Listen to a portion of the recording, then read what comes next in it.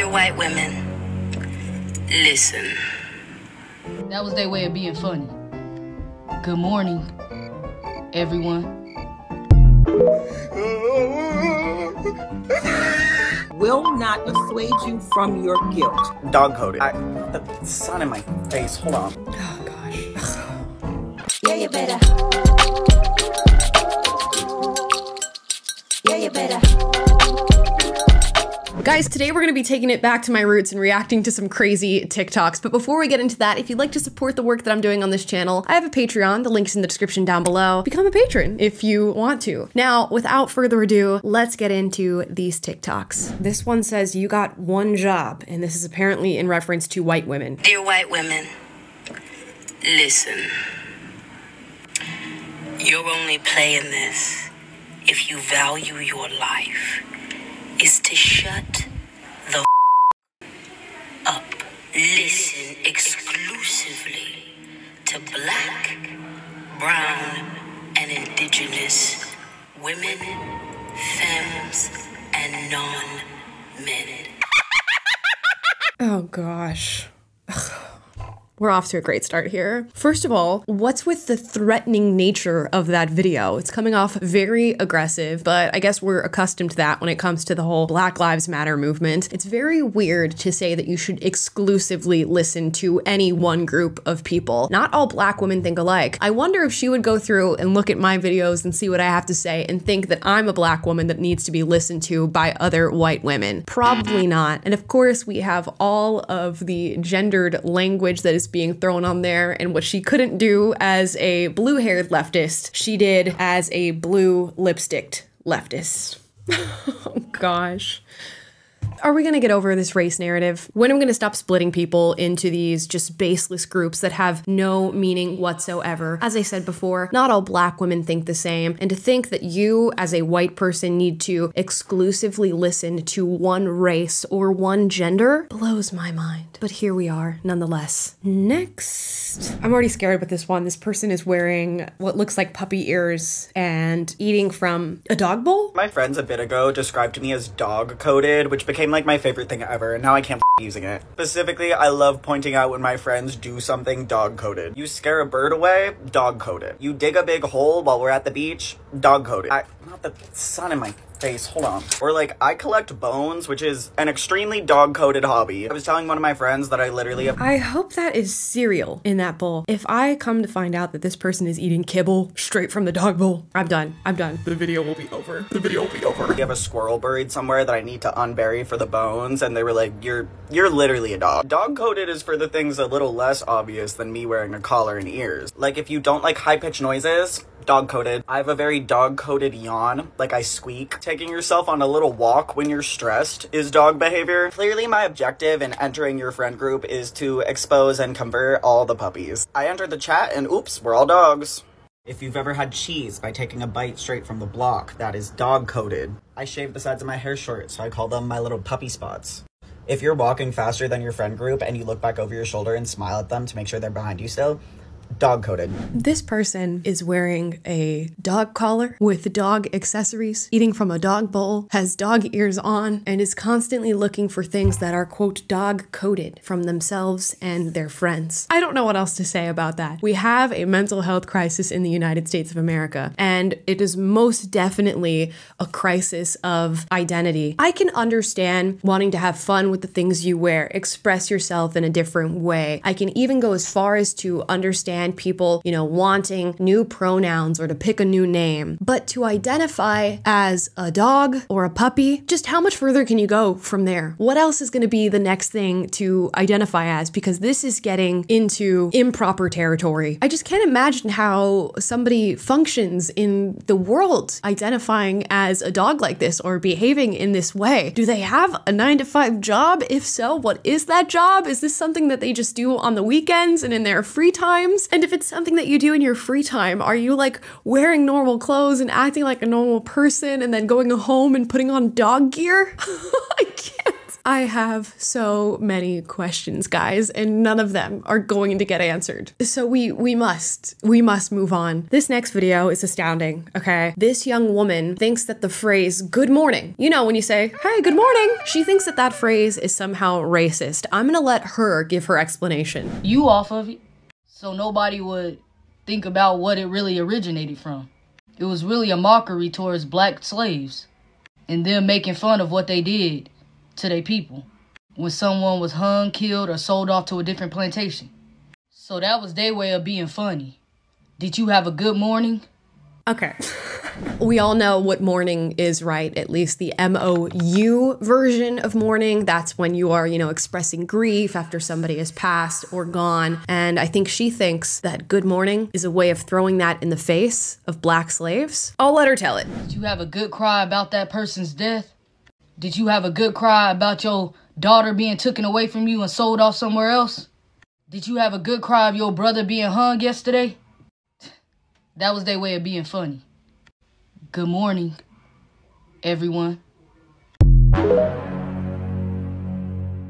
I don't mean to laugh because she's talking about some pretty, you know, heinous stuff, but that is most definitely not what good morning is used for or where it came from. In fact, it long predates what she is even referring to and talking about historically, which is so wild. I don't know if she's getting the spelling confused of the two versions of morning, because when somebody says good morning, as in I hope you have a good morning or I hope you are having a good morning, there's no you in that word. I want to think this is just a failure in education and not that she's actually choosing to misinterpret what good morning means. Because a lot of people will do that. Even when a white person wants to be nice to you and say good morning or I hope you're having a good day or any, you know, sort of colloquial phrase of, you know, gratitude and good health, you want to throw it in their face and spin it into something that is somehow negative. Hopefully she learns the difference between morning and mourning.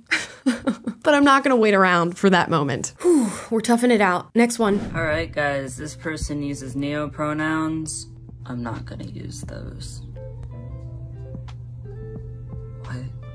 Why? Because they're not real.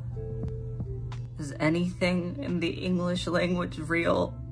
Have you seen English? The answer is yes. There are things in the English language that are most definitely real. Just use them. This is someone's identity. Like, just respect them. I don't... No. Okay, then off. You think there aren't consequences? Bye! But get out! Oh God. We do for a moment need to take in the visuals here. I mean, this person has the colored hair, which for some reason is quintessential when it comes to this form of ideology and this way of thinking. The strange piercings, the tattoo that says them, which I'm going to only assume is the pronouns that they prefer to be used. Wow, do I get a point for that? It's just astounding sometimes. And it's interesting that the premise of this video is that the consequences for not using somebody's neopronouns, which is just whatever word you pick out of the dictionary or out of a random book you can now use as your pronouns. The consequences of not using those for somebody who has chosen them is that you don't have to be around them anymore or deal with them anymore. I'm not sure if that is a consequence or a reward. I guess it depends on how extreme the individual who you're dealing with is, but these more extreme people with the neopronouns and the they, them, this, and the policing language that seems like a reward. Not using the pronouns means that you don't have to deal with that anymore. You don't have to deal with the language police or the sensitive Sallys and the people who constantly want to have problems with everything that you're saying at any given moment. A win is a win, my friend. A win is a win. We got a few more to go. We're gonna keep it coming. This next one is about reparations. You know I love this conversation. White people, I need you to know that your money will not assuage you from your guilt. You cannot pay your way out of this. There aren't enough reparations in the world that you can pay us. So why do you keep asking for them then? If there is not an amount of money in the world that is going to make us shut up about this issue and move on and start to act like regular people and not victims, then stop asking for the money, because all over this country, there's conversations being had surrounding reparations, trying to find the equivalent to 40 acres and a mule, how many millions, black descendants of slaves should be paid in this country. I believe that $5 million in reparations is too little for the work that foundational Black Americans have done for this country and as well for other countries. The number is never enough. It never quells the anger. It never quells the frustration. So if there is no number, which is what I have always hypothesized, then let's stop having the conversation, because it's no longer something to be entertained if we cannot come to a conclusion on this. And so you think because you write a check or you slide me something in Venmo that you're absolved, and you can tell somebody, well, I gave Dr. Blay $100. I'm not racist. Dr. Blay is going to spend your $100 and still tell you that you're racist. Thank you. That's awesome. Is it awesome? Really? Is it awesome? So they're gonna take the money for the reparations. Okay, so we've got that clear. They're gonna spend the money from the reparations, and you're still not absolved. And it's so interesting that we even feel the need to have a discussion surrounding absolution when the white people living today did not do anything. And they are in fact not inherently racist. They're not born with some sort of racist gene in their body that they carry around with them for the rest of their lives. We know this to be true, but instead they're gonna spin this narrative because they want you to feel guilty. They want you to feel shame. They want you to be constantly held under the thumb of their victimhood. And in fact, their victimhood oftentimes makes them into the oppressor. Isn't that interesting? Because this person who is apparently a perpetual victim is now telling you that there's nothing you could pay me, there's nothing you could do for me to make up for the things that have been done in history. What'd I tell y'all? There's nothing that you can do. There'll be all these conversations about, you can pay me this, you can say sorry, I want the country to publish a formal apology and put it all in their museums and do a national bulletin about how sorry they are about the past. But she said the quiet part out loud, that none of it will ever be enough because they will carry this currency of victimhood with them for the rest of their lives. So don't bother. Don't bother. We got one more, guys. Thank you for sticking around and staying strong in the face of this absurdity. Let's watch. Hi there. My name's Katie and I'm a non-binary teacher. This isn't what I'd normally wear to teach, but we're closed down today for cleaning. Thanks, COVID. But anyway, I wanted to show you guys a little something and tell you about a project that I'm doing. So follow me. This is my classroom. I'm pretty fond of it. It's looking a little spare right now, but we're in a bit of a transition as far as holidays go. And this is my classroom library.